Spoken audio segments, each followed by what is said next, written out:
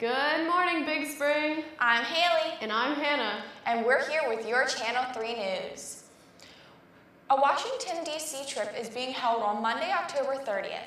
This is open to all 10th through 12th graders who have not previously attended. Highlights include Arlington National Cemetery and a walking tour of several national monuments on the National Mall. Choose your own afternoon adventure, the Smithsonian and Holocaust Museum, or a tour of the U.S. Capitol building. See Ms. Hetrick in room 317 or ask your social studies or English teacher for more information. If anyone is interested in joining Tempest, please see Mr. Anderson in room 305 for more information. We will be accepting applications until the end of September. Today is the final day of the Pulsera Project. The Pulsera Project is a nonprofit organization that sells hand-woven bracelets made in Nicaragua and Guatemala to students in the United States as means of fair trade.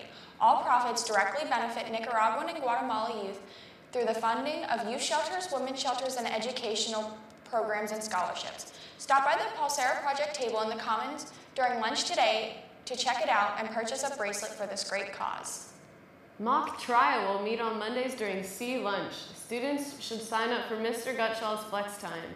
Any students who are interested may attend. You do not have to have taken a law class to participate.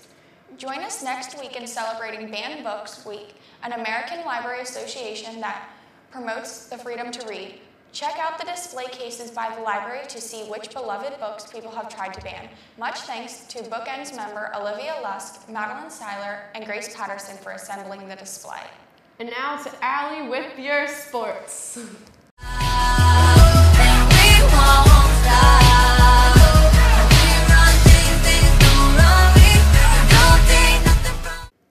Good morning, Big Spring. I'm Allie, and I'm here with your sports. Sports scores. The JV boys soccer team lost to Northern last night 0-5. The boys varsity team won 5-4. Tyler Flood and Connor Oburn each scored 2 goals last night. Cody Breon notched 1 goal in for the Bulldogs. Caleb McCullough and Mitchell Socio each picked an assist last night. Tucker Williams picked up the win last night in the goal with 5 saves. Girls varsity soccer beat CD East 1-0. JV beat CD East 2-0. Both teams lost to Northern yesterday. Field hockey beat Shippensburg 1-0 with a goal from Alex Kudalakis. JV lost 2-1. Volleyball also beat James Buchanan. Upcoming sports. Cross country has the Foundation Invitational in Hershey Saturday starting at 9:45. The third annual Band Brawl will be held Saturday at the Big Spring High School Stadium starting at 6:15. This is a marching band competition and an admission is $8 for adults and $6 for students. Come out and support your marching Bulldogs. Football plays Northern tonight at 7 p.m. and is once again the Sentinel game of the week. Here's a way you can participate in the student section and cheer.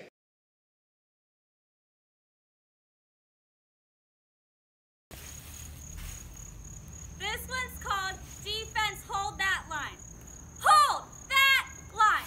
Defense hold that line. Defense hold that line. Defense hold that line. Defense hold that line. Defense.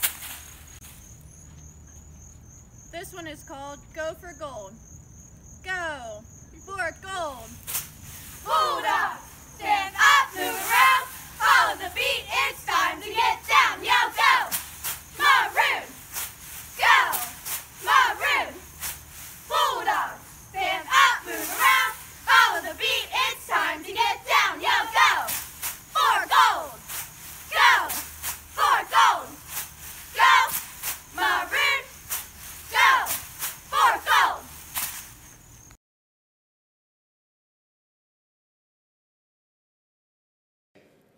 Today is the last day to get your paint war ticket at lunch for $2. If you do not and you want to participate, it will be $3 at the door. Don't forget to wear your white and arrive at 6 p.m. at the grassy area behind the visitors' side of the outside of the stadium. Reminders, after the paint war, do not wash your hands in the bathroom. There will be water troughs set up for washing hands. Make sure you pick up your trash and clean up after yourself. Advanced Mass Media student Emily Parrish recently created a feature story about the new track and field. Check it out. Hi Big Spring, I'm Emily Parrish, and a few weeks ago the new track and turf field was put in. I am here to give you some insight of how it will benefit our school and our teams. Field hockey and track are the two teams that will be using the new track and turf field the most.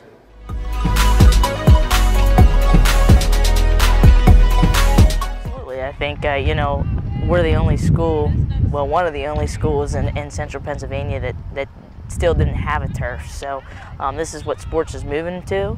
I know a lot of our kids that play club sports or outside of their season with a club team or a travel team are used to playing on turf. So it's definitely going to be beneficial for our athletes.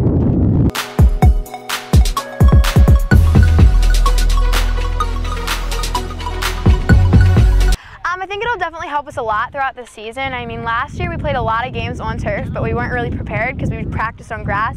But now we have the ability to practice on turf, so it's not as bad anymore. We get to practice like we play.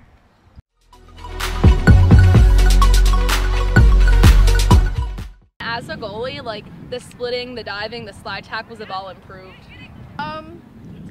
It's a lot faster, so we can work on passing is something another skill that we can work on. Yeah, I do. It makes being on offense a lot easier because it's easier to pull. There's no divots in the grass, My superintendent is very happy with the new track and turf field. Fry said, "We are extremely happy about the new field, and I am excited to see the field hockey succeed and track have their meets on the new addition."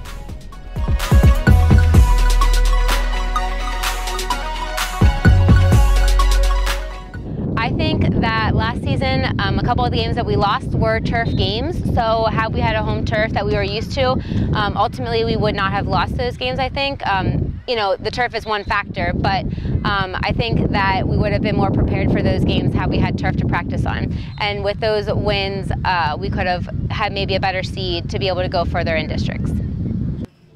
You can read more about the new turf field on the Sentinel, and make sure you support the track, field hockey, and soccer teams at the brand new track and turf field.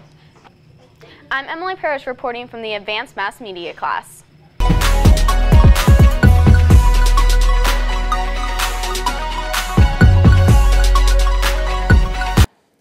And now to Ishmael with your weather. We used to have each other. You can stand under my umbrella. You can stand under my umbrella.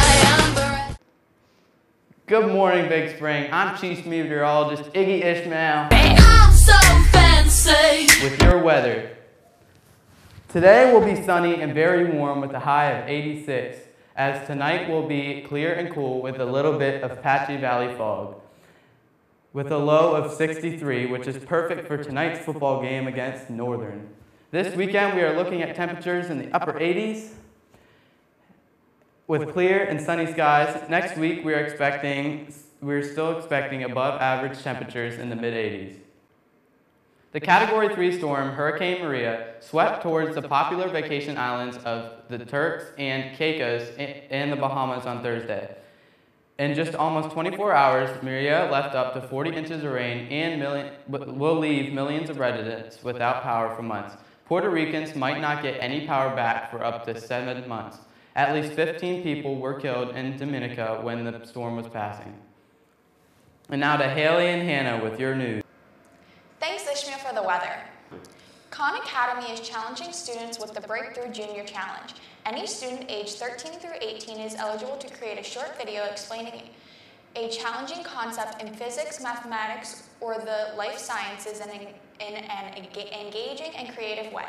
If your video is chosen, you will receive $250,000 college scholarship along with awards to the winner's teacher and school. The deadline is October 1st, so if you are interested, please stop by the counseling office for more information. Students from the Business Incubator 2 class are selling red, white, and U t-shirts with a portion of the proceeds being donated to the troops.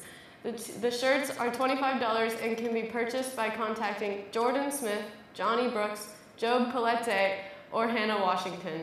Bring hygiene items, shampoos, toothbrushes, or more, and non-perishable canned goods to advisement on Wednesday the 27th. They will be collected for Cypress Springs High School in Texas, and all the items will be sent to them next month. Bringing in items counts for Color Wars points.